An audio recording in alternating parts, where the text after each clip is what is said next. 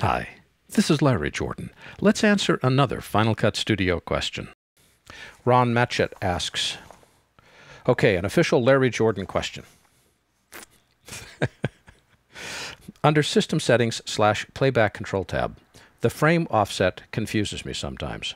I have two systems, one a Mac Pro with an AJA Kona card and an iMac with a Matrox MXO, both of them used for monitoring to an HD monitor. So if I use the AJA card, the frame offset sets to 0. If I use the Matrox, I need to set the frame offset to 5. But what am I controlling, and what's affected? Well, let's see if we can share this here. So what he's referring to is the frame offset, and it is in System Settings, and I think it's Playback Control right here. 4th tab. Notice where it says Frame Offset.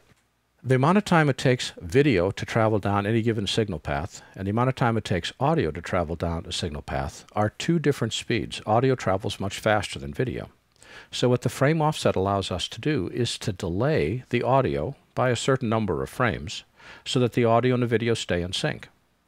It's specifically used to compensate for the difference in delay of processing a video signal versus an audio signal.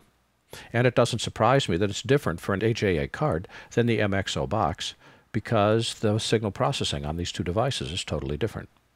So what you're really doing is you're adding a delay to the audio that's being monitored on the output device so that the audio and the video come in sync. How do you know if it's correct? The easiest way to do this is to set a series of 1-frame bars and tone to your timeline. And say you have a 1-frame bars and tone, wait 10 frames, do another one, wait 10 frames, do another one. So it's 9 frames of black, 1 frame of bars and tone. And play that to your external device. And adjust the frame offset until you hear the audio and the video arriving at the same point.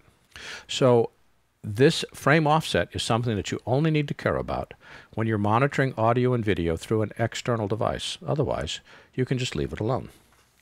My name is Larry Jordan, and thanks for watching.